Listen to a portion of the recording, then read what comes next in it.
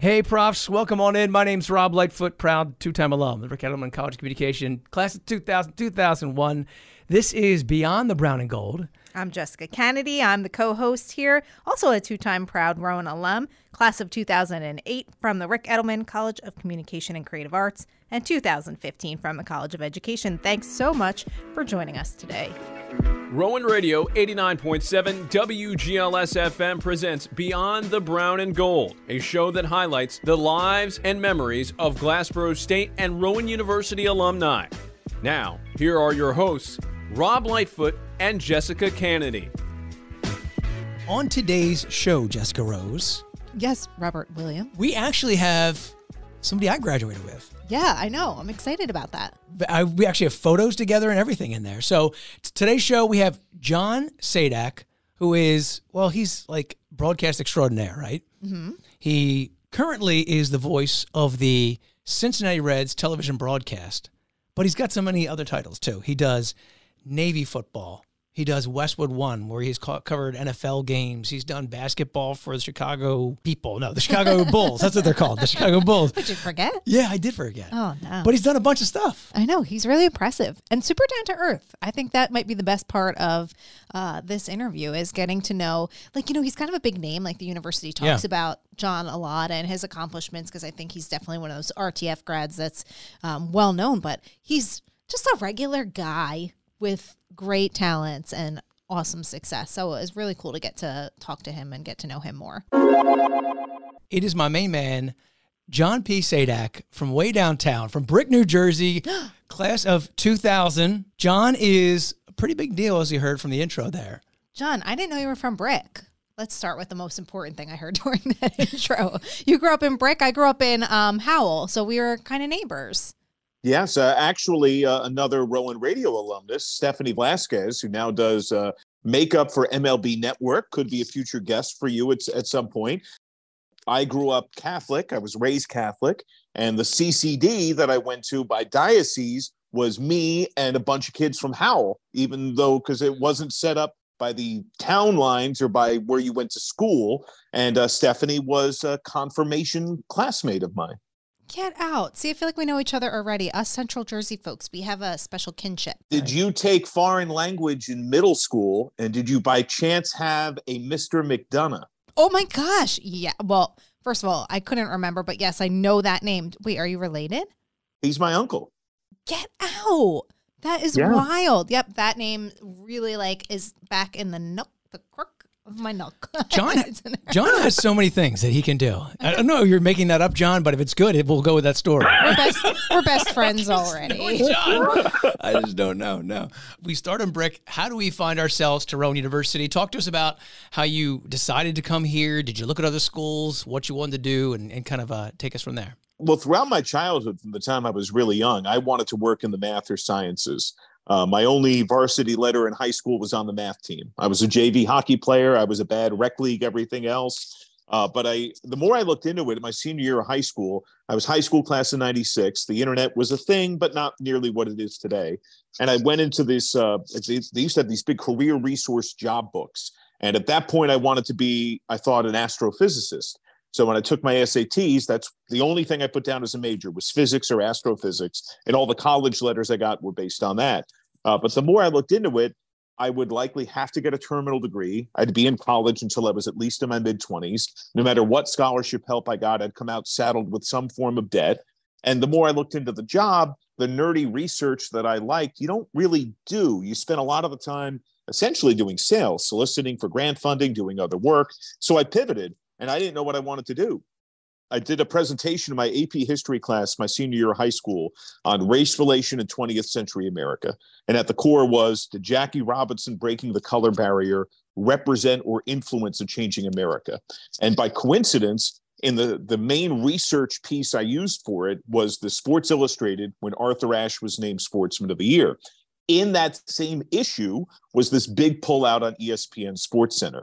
And it detailed every position that went into the show, including a sidebar on a day in the life of a production assistant. You make no money, you work crazy hours, you do everything nobody else wants to do. That's when it became tangible to me. It's like, I know I can do that job. I know I can get that job because it's a churn job. You do that job for 6 months, you prove yourself, or you get washed out or you quit. That's when I realized, wow, working in sports announcing could be a thing. Because even then I realized getting on air is really unlikely. But if I could get in doing that, my goal would be to ascend and move up. And if I didn't, I would then be satisfied being the director or the producer or the tape AD or whatever. So I first looked at Syracuse. That's where most sports broadcasters go to. But it was prohibitively expensive. It was a little farther away from home than I wanted. I was not offered a full ride there. And then Rowan came up really late. Actually, I knew about it because there were several friends of mine from high school a year older than me were already going there. And they told me the radio station was great and the school had an excellent reputation. My plan was to apply, but Rob knows this pretty well. I'm a bit of a procrastinator. I wait until the last minute. My mom actually let me miss a day of high school and drove me to Glassboro on the last day of applications. And I hand-delivered my application that day. You probably delivered it the day after and said you delivered it. Yeah, the real hero of the story here is Mom, as usual, right? It's coming in clutch. And I got in. I got a full ride. I was offered a full tuition scholarship for my academics. But when I arrived at Rowan, I wanted to be a sports center anchor. That's what I thought I wanted to do. But then I joined the radio station. By coincidence, again, as fate would have it, Frank J. Hogan was my academic advisor. Frank did advising? Oh, boy. Yeah. What did he advise people on? I know. I mean, I didn't know he did advising when he was here. Neither did I. Yes. I had been by the station once before, and I buzzed, the door. Nobody came. And I just kind of punted and just said, well, whatever.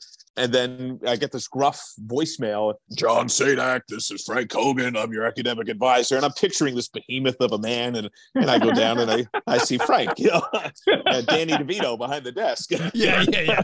Frank is not a tall man, I guess. Yeah, he's about my size. He then asked me what I wanted to do. And when I described everything, he's like, why aren't you here? Why aren't you doing this? I said, I tried. And nobody answered the door every time I came by. And he got me into the training program immediately. He knew that he had a number of seniors that were going to be leaving that worked in sports. And then when I called my first live event, I did color on a Rowan Kane basketball game in Union, New Jersey with Jason Weber, who was the sports director. I caught the bug and fell in love with doing play-by-play. And from that point on, that became my goal. And that's the piece of the radio station that I really love, and we've talked about it before, is that the students, either in the major or outside the major, get real practical experience. And you can actually hone your craft here at the radio station. So like John was able to go do a game. And at the time, it was, you're doing color commentary or doing the play-by-play, and you can really build a skill set. Quite a pivot from physics. Yeah. It's a little different. When you were younger and watching, you played some sports, but when you were younger, were you color commentating on the sports at your house like my husband does when the games are playing? Yeah, of course. Were you practicing and you just didn't even know that you were doing something that could be a job someday? No, not when I was a kid. Really, the idea of doing play-by-play did not become a thing until I did it at Rowan. And that's where I'm abnormal. Most of my peers, yes, did that. Most of them from the time they were little kids would turn the volume down on the TV. I didn't start doing that until I was in college and looking at sports that I didn't have a chance to call firsthand. I would do that and do it off a video game or turn down the volume on a pro game I'm watching on television. But that really didn't arrive until I first did it. And it's unscripted theater, and it became a great mental exercise and challenge. In high school, I acted a lot. I was a class actor. I had the lead in 7 or 8 straight plays, the male lead at least. And there was a time where I thought I wanted to pursue that. And to me, that's what play-by-play kind of afforded. It melded the two worlds of I'd always loved sports. I watched everything. I talked about it all the time. I played everything. But it has that performance flair to it as well. Rob's taking copious notes over Sorry, there. yeah. I'm trying to do for later. When we do our wrap-up, I have to do this stuff. So then, John, talk to us about your trajectory from there, from that first game, and then your time in the sports department. As I had mentioned, there were a lot of seniors, and I didn't realize the full depths of that until late that freshman year, that they had 7 regulars that were the core of the sports department, all graduating. So the timing was, again, incredibly lucky for me. I applied to be the sports director. I was lucky enough to be chosen for that.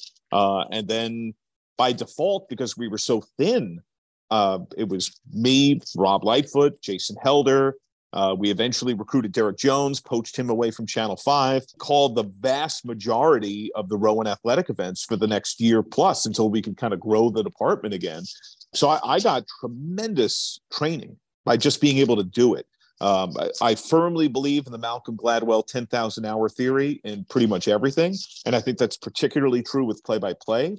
While you can be taught certain elements, and yes, listening back and getting feedback is helpful, the number one teacher is do it. You have to go do it. It's something that requires that time. And that's what Rowan and Rowan Radio afforded me. And I was able to do that even through grad school. By the time I was done with my undergrad work, I recognized that the full-time jobs to do play-by-play were mostly minor league baseball, minor league hockey. And most of those full-time jobs, you doubled as the PR contact and or you did sales. And I abhorred sales. I wanted no part of sales. So the chance to get a master's in PR, I thought was twofold. Number one, it would help my skill set in trying to apply for that kind of a job. But number two, it would provide a fallback because bluntly, our industry requires luck. You can have all the talent and have all the dedication in the world. There's only so many jobs and there's a ton of people that want them. And so I thought, well, what happens if I don't achieve the highest level of success? Not to the fault of my own effort or perhaps even ability. It's just circumstantial. Well, then I can do something else. I have this other skill set that I've evolved. I can teach. The idea of giving back and working in an academia in some way really appealed to me. And I loved college. I didn't want to leave. So were you pretty much spending most of your free time, because it's not really free time when you're at the station, but were you spending a lot of your time at the station? Was there any other clubs and orgs you kind of dabbled into, or were you pretty concentrated here at WGLS? No, it was almost exclusively WGLS. I had a 4.0 through my freshman year until an incident in a pre-calc class that involved a professor heavily deviating from his syllabus when I had a 98 test average and decided to basically punt. For me, I thought I don't really need to have a great GPA. To me, there was way more value to come out of calling the games. So I didn't go to class a whole lot. Don't tell the listeners that we need our students to go to class. No, but he's so successful now. Oh, you're saying that not doesn't happen for everybody. Okay, sorry. If there was a sports event, John was involved, whether he was calling the games, either the play-by-play or doing the color commentary. He was back here producing. If he wasn't doing that, so he was constantly. I recall coming back from games. John's here, producing the pieces afterwards, and was constantly involved in the football game. So one of the cool parts of when John's time was here was the football program. John, talk about that piece of it and how successful the program was with Casey Keeler and the experience you had with the Stag Bowls and such. Yeah, I mean, the entire athletic program, when the late Dr. Herman James was the president of Rowan, he heavily emphasized being super successful in Division III athletics. So the football team was nationally competitive, 5 championship games in 7 years. The women's basketball team, I covered them on their trip to a Final Four when the all-time leading scorer in men's or women's history at Rowan, Jen Denby, was the star player. Candace Crabtree was the head coach. Men's basketball was nationally competitive. That was the last Sweet 16 until the run from this past season. They were, 3 Final Fours in 4 years in that time, right before I had arrived. Men's soccer was in a Final Four, later hosted a national championship game in a separate playoff. Field hockey won the national title. So it was making a Division III sports program big time. There were pro talents. Women's softball went to the College World Series. I had a chance to cover them. Kim Wilson's team lost to Chapman. Rod Carew's daughter was the star hitter on that Chapman team. The late Stephanie Alaco was probably the biggest hitter on that Rowan team. And so that was really fun because the student crowds were fairly large and loud. Football was regularly 5,000 people. SB was always sold out. Baseball and softball drew really well, and they were super competitive. So that aided things a lot because you'd have that ambient crowd sound. You could feel and kind of work off of that energy. And I think it made me better as a result. Since you called a lot of games while you were here, all sports, did you have a favorite sport to call? I mean, Rowan football was my favorite. That's what made the needle move the most. By far, I know, I could never prove this with numbers, but I know the most listened to event that I ever announced, and probably the most listened to single programming live that I have to imagine WGLS ever did, was the Rowan at Mount Union game my senior year, when they snapped the longest win streak in college football history. Now, there were other bigger games. They were in 5 other championships. Men's basketball had won a national title.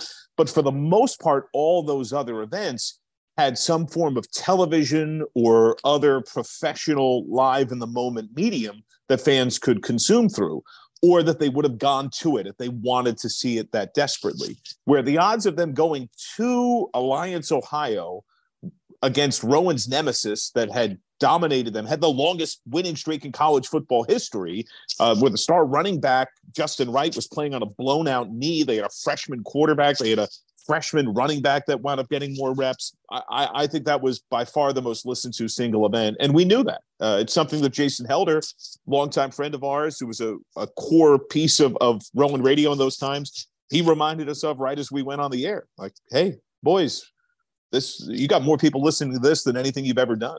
And still I go back to, I've been very fortunate in a lot of the events I've been able to cover, but frequently if I'm asked something along the lines of, is there a favorite single event moment in your career?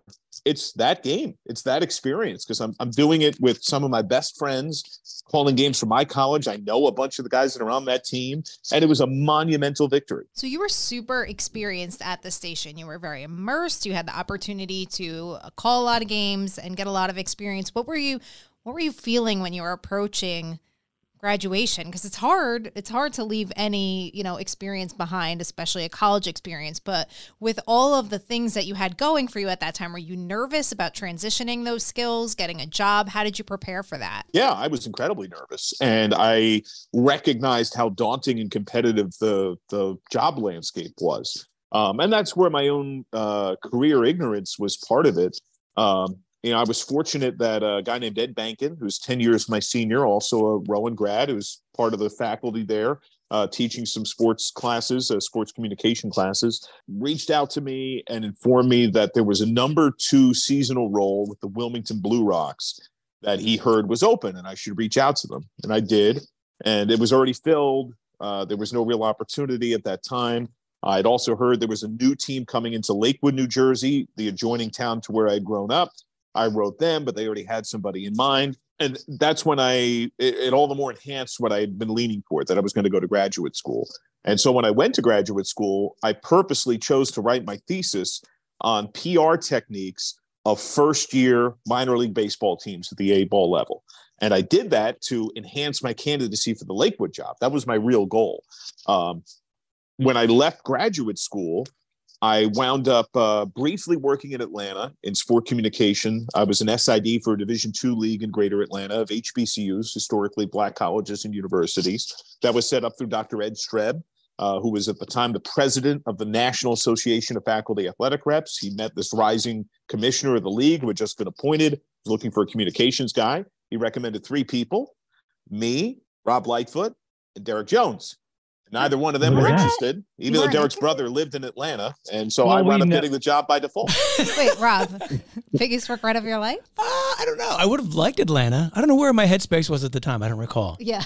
Well, that makes sense considering some of the other feedback I've gotten about your college. True story. You're not lying. I probably wasn't in a clear headspace back then, but that's different times. Different times, different humans. Yeah. It's like, right?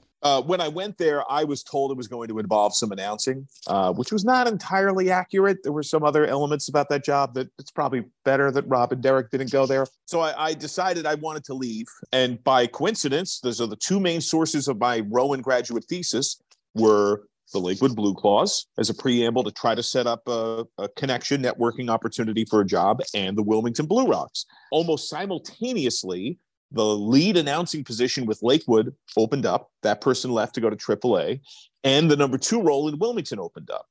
And I secured interviews for both on the same day.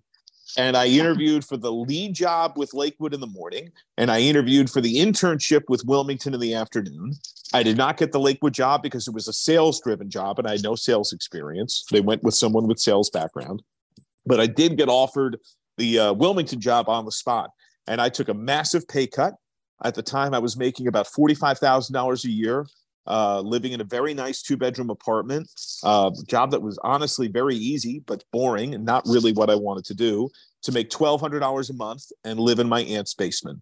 And it was the greatest decision I ever made. And that's the part that, like, I think some students, and maybe you could, talk about this later, John, but like John made the sacrifices through as he continues to take us through his journey along the lines here, but he made the sacrifices. He didn't just pop out of college and be on the air like he is now. He took the time to go down to Atlanta, leave the family behind, go down there, come back, and then take this much cheaper job.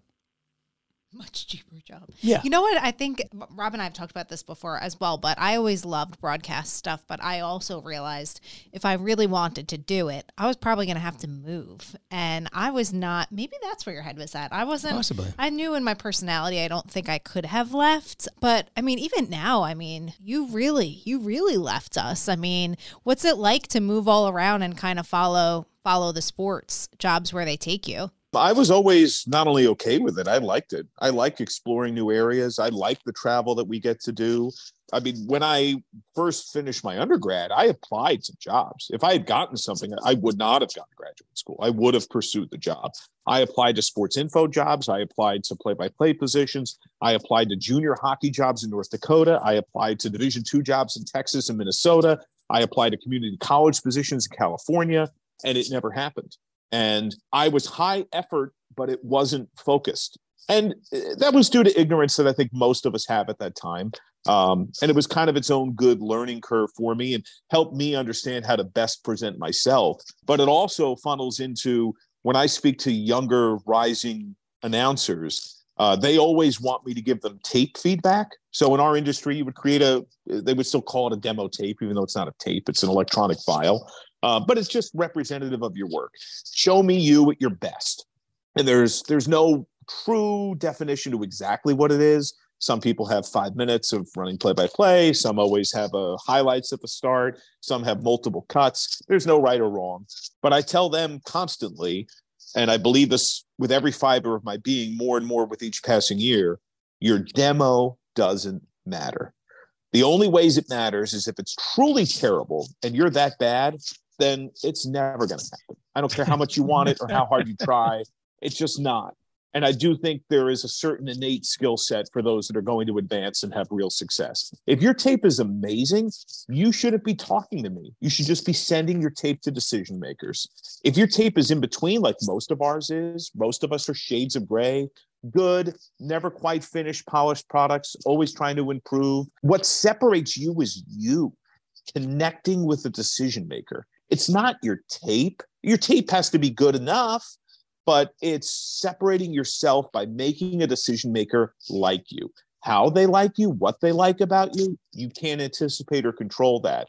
But the number one task is just to connect with people. And that's something that I learned because every single step that I have had along the way is about a connection I made with a person, not in a transactional used car salesman sense, but just trying to be nice and reach out and just connect with people. You really have to make a name for yourself so people can be like, not only does he sound great, but he's great to work with. And really being nice. It's pretty simple. Yeah, it's an important skill that I don't think people really take into consideration. But I think when people like to work with you and you have a good reputation, that goes a really long way in furthering your career. So what happened after you were with the Blue Rocks? How long did you do that for? I wound up there for basically a decade. I was there as an intern. I left to go to the New York Yankees. I worked in a full-time role there as their assistant director of scoreboard and broadcasting. And all of these tie into relationships. So the name I mentioned earlier, Jason Weber, super talented, works at NFL Films now. He was at ESPN Major League Baseball Productions before that. When Jason graduated, he wound up at MLB Productions. By circumstance, he wound up winning an Emmy. There was a documentary on Cal Ripken's last year in baseball called The Season. And it was the inaugural The Season. It became a series for them after a while. By the way that Jason has told me, the gentleman who was producing it was very aggressive and got sick in spring training. And Jason was nearby doing other work. And they asked Jason to fill in for a week while this guy was recovering from his illness. When the original man came back, he kept transgressing rules that Cal had agreed upon. And Cal was going to walk from the project. He had not been committed by signing anything to doing it. Jason was then approached because when they asked Cal, what can we do to save this? He said, bring that guy back that was here for a week because he listened to everything I said. So Jason produced it and won an Emmy and got a promotion. A couple of years later, he was then a person of some more authority and influence. He contacted me and another alumnus, a classmate of his, Rob Ryan, and asked if we wanted to be loggers, which is the entry-level position at Major League Baseball. And I said, yes. Yeah, I want experience. I went to interview for that job. I didn't get it. I believe it was the nephew of the vice president of finance got the job. My connection wasn't good enough, but they liked me. And they remembered me. So a month later, when their logger at Yankee Stadium bailed, and I grew up a Yankees fan, they called and said, how would you like to log games at Yankee Stadium? Through that, I met their director of broadcasting. I did some favors for him that were not really my job, that helped him. I showed I could write scripts. I showed that I could voice stuff over. I showed that I could edit. So another couple of years later, he's creating a job, a full-time liaison between production and broadcasting. And he basically calls and says, how'd you like the job? I'll bring you up for a total token interview and I'll offer you the job as soon as it's over. And this is the details and everything. I said, yes. I go to interview for that. The night before, his assistant director had been terminated for improperly sending season ticket holder information to a friend at another New York sports team. Can't do that. That was a hard no. And I was offered a promotion on the spot and I became the assistant director. And I did that for a year. Then my former boss with the Blue Rocks tried to leverage play to get time off to do some stuff at Sirius XM. It did not work. They wound up calling his bluff on a potential resignation. He had waited until during the year, I think on purpose, to try to get through the season. When they called his bluff, they surveyed everyone in the front office and asked, hey, of our last two interns, who'd you like more, John or the other guy? And everybody said John. And I got offered that lead job. And then years later, the AAA position in Scranton had opened up. I had applied for and been a finalist for multiple other AAA jobs, all of which to varying degrees wanted ownership.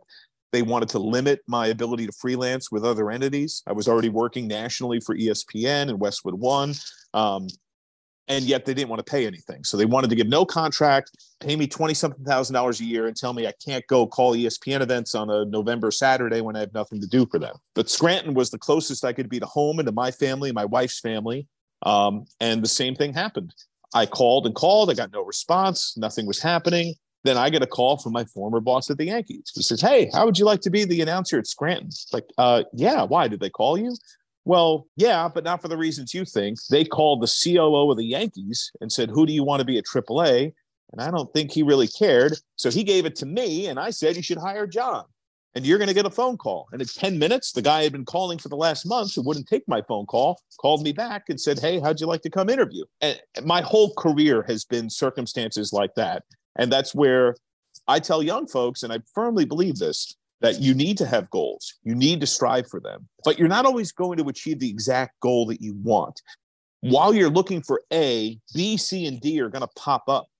And it's at your discretion if you go for them. But I don't think B, C, and D arrive unless you're going for A, unless you're driven to one particular thing. I'm showing pictures over here as you're talking, John, of the crew coming to see you in Scranton, because a bunch of us, when John was calling games, myself, Derek, Jay, Kaz, Bruce, and all head up to town to see him every year. He'd get us these Rail Rider bucks, and we'd occasionally use them, and then, you know, he'd use them in the stadium and have fun. Oh, you guys are cute. I think that's the same day, by the way. This picture might be the same day I interviewed for the role here. Really? Yeah. You have your signature Boston Red Sox hat on. Yeah, that's gone in the casket with me. Which is my favorite way to see Rob, because we work together, so I see Rob in a lot of this suit stuff, which is awful. Like terrible. But when I see Rob in that Boston Red Sox hat, like, there's my friend. Yeah, he's under there. Yeah. You just got to take off this Batman suit. But John, that's huge because I do think that there's a misconception amongst younger people that, oh yeah, well, I'm just going to be on the broadcast. I'm going to be on air. You have to put your time into so many of these sort of different pieces. So now, John, as you sort of let's fast forward a little bit. You go and you get this new gig. Tell us about the new gig that you're currently in out in Midwest, because I know you have a bunch of gigs. So you can talk to us all about them. And then talk to us about like that interview process, like how you then went down, how you got that opportunity. Sure. Well, I'm very fortunate that now my main job is I call the Cincinnati Reds baseball games on television. So we made the move to greater Cincinnati, Ohio. And that came about when COVID hit. I had no work for almost a calendar year. Most of freelance sports slammed on the brakes. So I made no money. I had nothing to do. And I went for long walks almost daily. And when I say long, I mean like 2.5, 3 hour walks almost every day. And I spent most of that time on self-reflection, thinking about what can or should I do.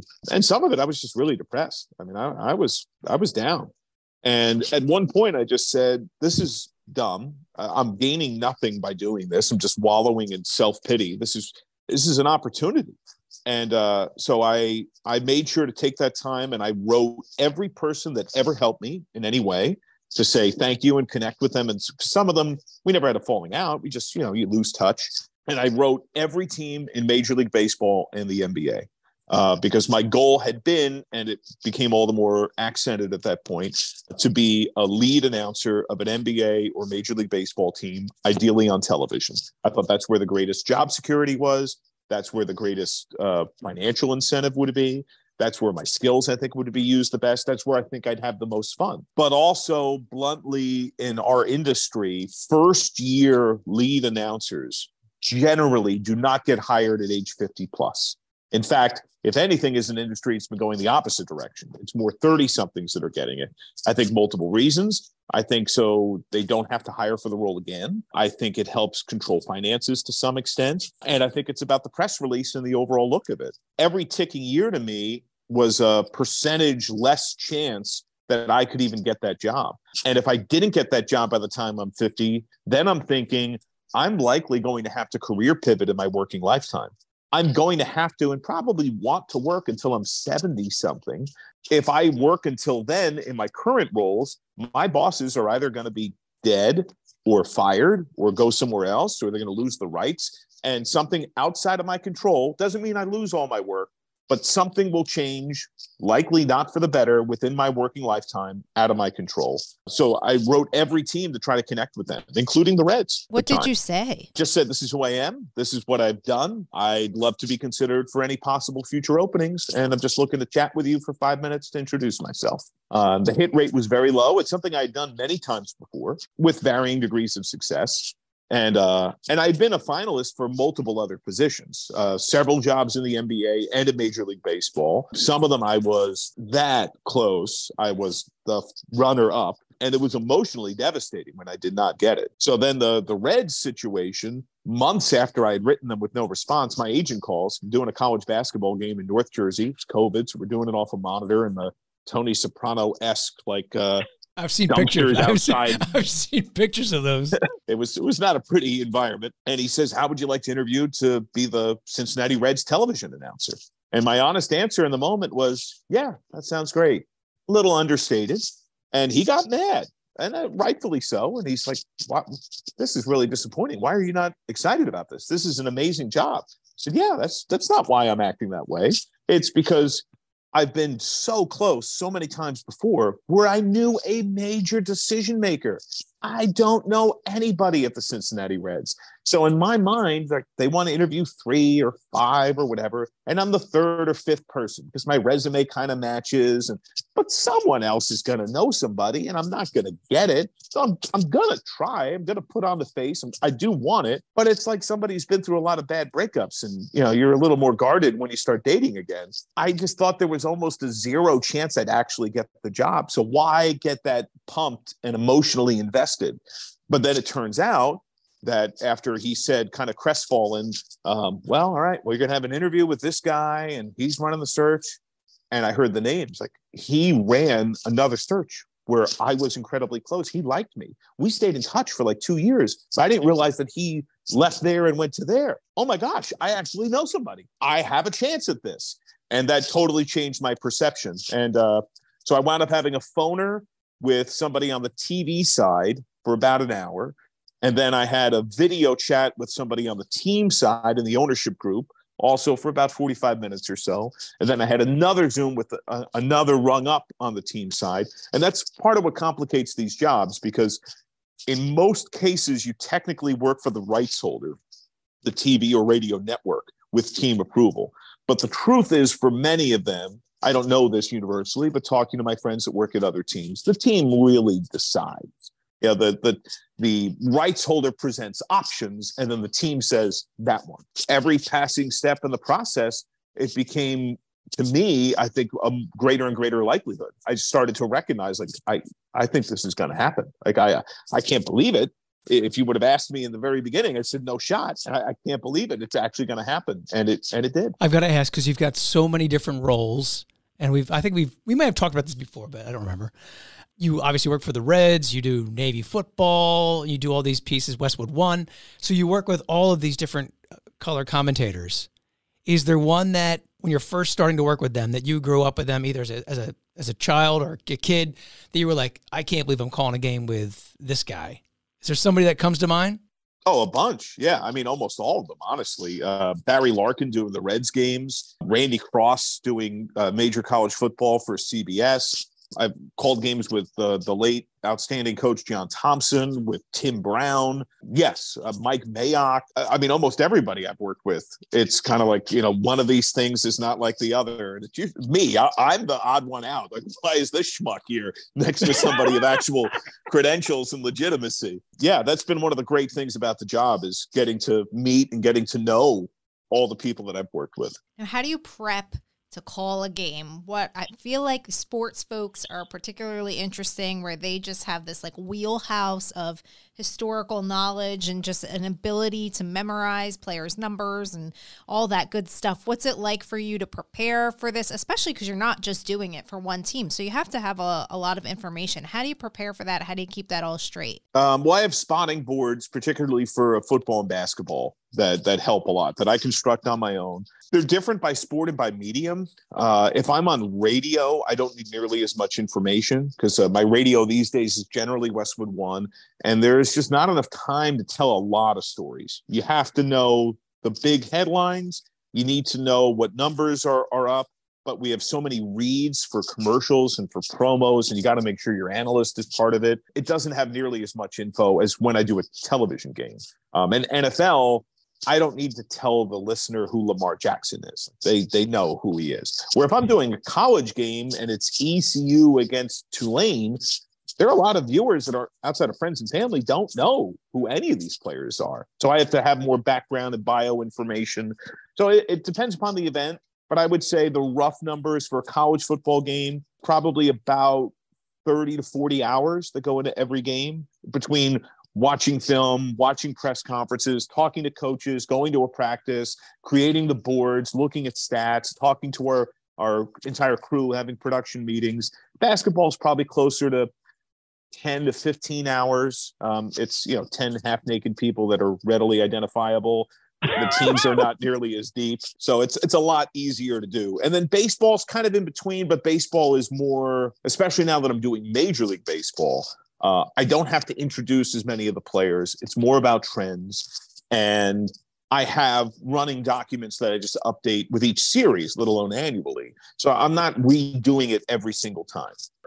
So your travel rewards must be amazing with all the stuff that you're doing, right? Get like those warm chocolate chip cookies. You must be. You're home for like milk. 5 days. Are you like home for 5 days a year? Yeah. What's that like? Because you're a family guy. Tell us about that quote unquote work-life balance. It's hard. I mean, I think a lot of people look at the work that I do, especially the random folks you'll meet on the plane and whatnot, and they say that must be amazing. And it is. I chose this path because I love it. I love calling games. I love traveling.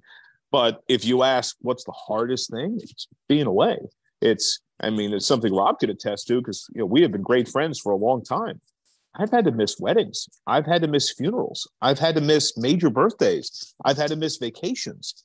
I've had to miss major holidays. I wasn't at Christmas with my mom and dad for 9 years, because I had games. The good and bad of our industry is that once you're in, and word of mouth passes and you forge relationships, you'll constantly be asked back, barring some crazy unforeseen circumstances or you doing something tragically stupid.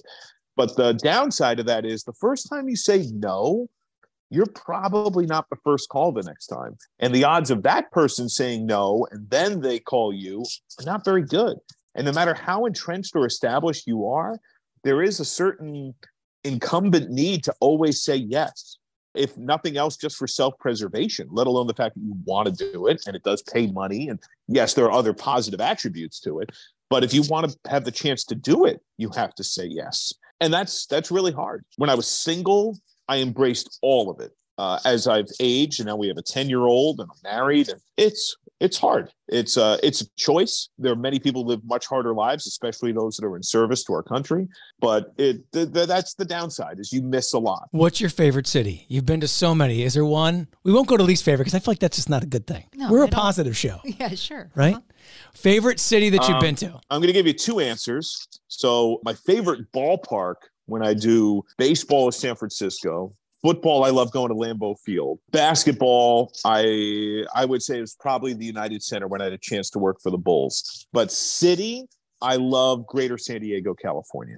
If money and family were not the appropriate and significant concerns that they are, cost of living, meaning money, I would have moved there 15 years ago and lived in a 400 square foot hovel by myself just to be, I love it. I love that area of Southern California. They say it's great. You ever been there? Southern California? Yeah, I have family there. Do you really? Yeah, actually, Brian and I both have family there, and we keep saying that we need to get out there, but it's just putting a 4-year-old and a 2-year-old on a plane for 5 hours. It's just...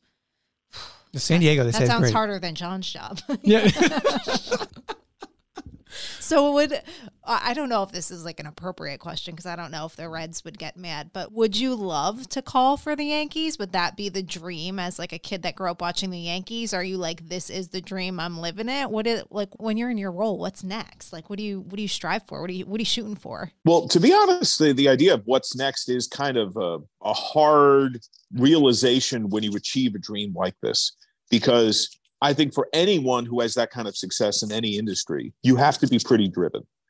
You have to be pushing and striving a lot. Even if you enjoy a lot of success along the way, there's still always that hunger. And I think it's the human condition to always want more, to normalize to whatever it is. There really is nothing more. And it's hard to turn that off. When I read trades and I see, like, other, because I work for CBS nationally and I work for Westwood One, and I'll see things that happen to peers or, competitors in the industry. And immediately my mind goes to like, well, what's the domino to come from that? Because it was always, well, what job could that open that I should try to get in front of? I don't want another job. And most of my childhood allegiances are not there. The only one that really still exists for me is the sport I actually loved the most. I loved all of them. The one I loved the most in my most formative sports years, my middle to high school years, was hockey. What I played the most, the 93-94 New York Rangers are my favorite single sports team of all time. And I say that in part because I've never called NHL hockey. I've never seen how the sausage is made. So I've never met a hero that fell short of what my vision was of that person. So crystallized forever in my head are Mark Messier and Brian Leetch and Adam Graves and Mike Richter and Esa Tikkanen as just being these rock stars. And hopefully they are, but I'll likely never know because I've never called NHL hockey. With everything else, the more you meet people, I find myself, outside of, yes, I have an allegiance to the team I call games for. I want to see them win. The idea of a team announcer is like, I'm totally impartial. That's ridiculous. They write your check. That's stupid. Now, you have to call it like it is, and you don't tell things through rose-tinted glasses. But at the same time, yes, you want your team to win. But you find yourself outside of that, like, rooting for people. I come across coaches and players that are good people that I like. And even if they're in some other uniform or doing something else, I want them to succeed. And you come across not good people, and you're not as upset if things don't go well for them. So I think for me, this is a great place to raise a family. We love living here. The team is incredibly good to me. That honestly is, if you want to call it that, I think it's an overstatement or it's not quite appropriate, but a challenge of achieving your dream is, if once you're on that mountaintop, there is no next. And so learning to just be in those moments can be its own, hurdle of sorts, because you're just wired to think a certain way and you got to turn that off. So we talked about some of the challenges about you kind of standing on that mountaintop. What is the most rewarding part of the position that you're in now? And any thoughts about, like, you know, coaching or mentoring the next generation? I know you talked about, like, you like the idea of teaching. Any thoughts about that, or any opportunities for you to do that where you are? Yeah, the greatest thing about it is the getting to enjoy it, getting to actually be there, and the relative stability that it gives you in an industry that really doesn't have any. Because I try to help young folks all the time. I get random messages on Twitter, on LinkedIn. People find my email address, and I always try to take time to help the next generation, in large part because a number of people helped me and still help me to this day. And the only thing I ask of them is to pay it forward, that when they actualize their success, to do the same for the next wave. But I try to share with all of them that I think the industry right now is the greatest it's ever been to start. I think you have better, more abundant opportunities, production quality, compensation, everything is better out of the gate today than it's ever been. I also think, and I'm just being honest, it's the worst time ever as a career path, because everything is freelance. There's a great impermanence to a lot of it. And you have to be willing to roll with a lot of heavy punches, that particularly if you choose to become a family person, you have kids, you're married, you're relying on income to help provide for more than yourself. That can be really hard. You will likely have to career pivot multiple times during your life, and several of them might not be of your choice. And that's hard. But at the same time, I would say the industry's awesome. I love it. I would still do it. But I just want you to know the full breadth of what I think is going on right now. And so I do help people regularly. And honestly, my other option, as I mentioned earlier, I thought the odds of getting this kind of a role at 50 plus was borderline impossible. So my plan was, if I hadn't achieved this within this window, was to go into some form of higher education, ideally at Rowan, because that's where I knew everybody, and that's what gave me an opportunity, and I'd like to give back, and do exactly that. Be in some kind of whether it's helping Neil Hartman with the sport communication stuff right now, or helping Derek in some capacity at GLS, or something similar at another university. And it would likely have been somewhere in New Jersey, Delaware Valley area, because that's where my family was, my wife's family was, and then still freelance, because I think in most of those roles they would encourage that. I nearly did that when I was in Wilmington. During that time, I interviewed for a student media advisory role at Villanova. And within that interview, they pointed out, similar to the other baseball opportunities, hey, we see you do all these other events. Just know that would have to go away if you were to do this. And to me, that was the deal breaker. And I did not go further than that step in the process. I also thought it was short-sighted. Like, wait a minute, you want somebody advising your students that has zero connection to working in the industry? That makes no sense. Like, I get it if you want me to cut down, you don't want me to miss your Monday to Friday days. That's more than fair. But on a weekend, you don't want me to do anything so I could have like a toe in the industry to inform them. And I think perceptions of that have changed. And that was, in 2005, 6, somewhere in that range. And that was my plan. And I still could see myself doing that because, I'm really lucky to be where I am. And while this gives me my greatest sense of permanence and security that I could reasonably ask for in our industry, it is still the same industry that I'm advising these kids about. Something could happen outside of my control that this could go away. It could go away next year. It could go away 10 years from now. And then I'm still likely going to want to work until I'm 65 to 70 years old. If another similar situation didn't arise, which is not mathematically likely, granted the few number of roles, that's what I'd want to do. I'd want to help the next wave of sports announcers. Well, we wish you lots of career success, but we would love to see you back at Rowan in some sort of official capacity. How do we do that? You have that power, right? Don't you have that? Yeah. Oh, yes. I do all the hiring. And you've been here longer than I have been. No, by 2 years. Okay. Or a year. I don't even know. But we're so glad that you came on. And John, I think the most important thing that everyone needs to know is you're very active on social media and you always sign the same things to any kind of Rowan social media. So I think it would only be appropriate if we had you, kind of do a sign off as maybe you would on social media and give us a little, what I'm asking for, John. To all of Rowan, John Sadak, classes of 2000, 2003, go Profs. Owl emoji. Rob. Yep. I really loved this interview with John. Obviously, a super talented guy, great roots here to the station. What I didn't get in the interview, which I was hoping, was more talk about Rob as a college student. Oh my gosh. No, we can't do those stories. That'll be like on an Easter egg on a DVD. Do we still do DVDs or no? Do we? No, me and you? like, they put the Easter eggs, like the hidden tracks. Oh, yeah. Maybe that can be like a different episode. Yeah, like a secret song. Yeah. Yeah. I mean, we could do that. But I still don't know about college Rob, and I've known you a long time. So I was hoping he could give me some insight, but you guys are tight because he didn't give you up at all. No, that was good. And thank you for that, Johnny. I appreciated that. The cool part about Johnny is listening to him on air. Are you calling him Johnny? I am calling him Johnny. So because that's what I do. I call him Johnny. Is that a thing? Can I call a guest Johnny? I mean, if it's okay by him, that's fine by me. You I think call him it's whatever okay. you want. I think it's okay. But I remember we'll be hearing him on air, and I'm just like, let me just text the broadcaster right now. So I would text him and say, like, sounding good, Johnny. And he would get right back to during the game. So like as he was doing the thing, it's like, all right, how many of the people are texting the broadcaster at the time and they're paying attention to you? But Brian's always texting Derek when Derek's on air. Oh, I didn't think about that actually. Yeah, you have a BFF you could also be texting. I've got too on many air. people on broadcast. So many important people in your life. How do you function? You know what? I should be a guest on this show. No.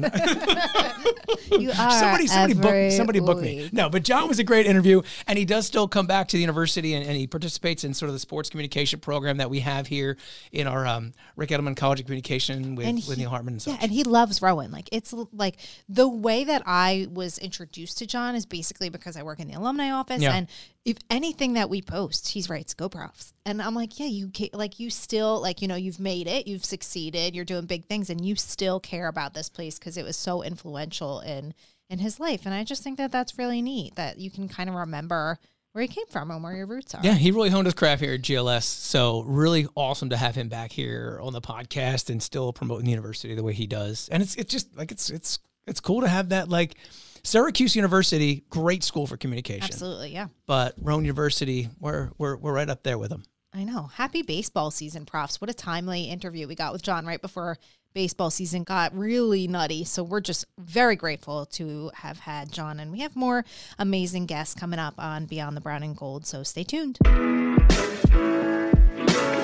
You've been listening to Beyond the Brown and Gold on Rowan Radio 89.7 WGLS FM. You can find more episodes on your favorite podcasting platforms by searching for Beyond the Brown and Gold or Rowan Radio On Demand.